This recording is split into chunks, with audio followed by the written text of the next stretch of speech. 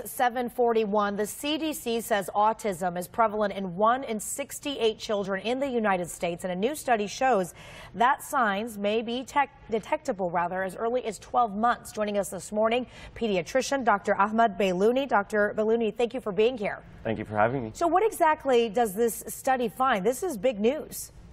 Yeah, so this was a smaller study. I mean, it looked at about 148 children in North Carolina.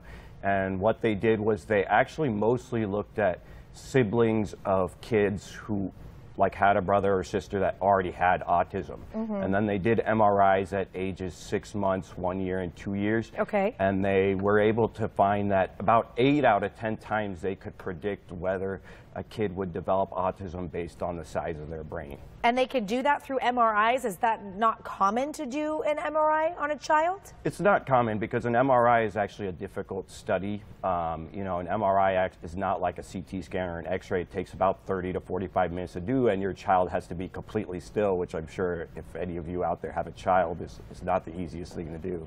Yeah, I have 3. I can't even imagine what that would be like to get them to sit still.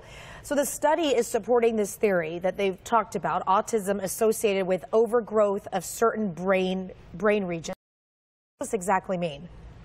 I mean, it's early to say what it means, but what the most, I think, important thing about this study, because it's a small study and it needs to be repeated on a larger group in order for us to really have something more definitive, is that the changes in autism actually happen before we detect anything socially. Because a lot of times in the real world, in my practice, you know, we see parents pick up on autism somewhere between 12 to 24 months, like between that first and second year. But according to this study, these changes in the brain are happening much earlier.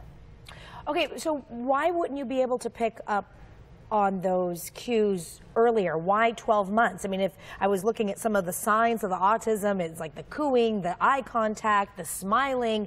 Don't most babies, you'd be able to pick that up at 6, 7, 8, 9 months? That's a good question. I mean, once in a while, you know, a parent does pick that up, but you got to keep in mind that what we define it as is it's a disorder of social interaction. Basically like a kid who, when you walk in the room, doesn't smile at you, doesn't look at you. And so a lot of times when your child is a young baby, the social interactions that you expect for them just aren't as great. And this is more common for boys still than girls? Yeah, the ratio is about 4 to 1 in boys compared to girls. And with this study that came out with the MRIs, what does this mean for treatment options, if in fact this is true?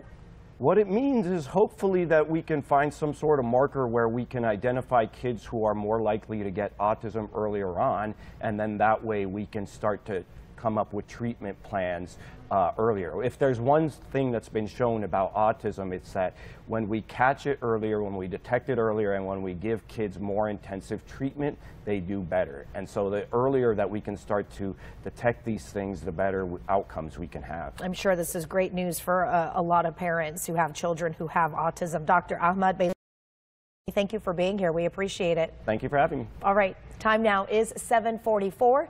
Let's get you outside to Raul. All right, this guy next to me ran 3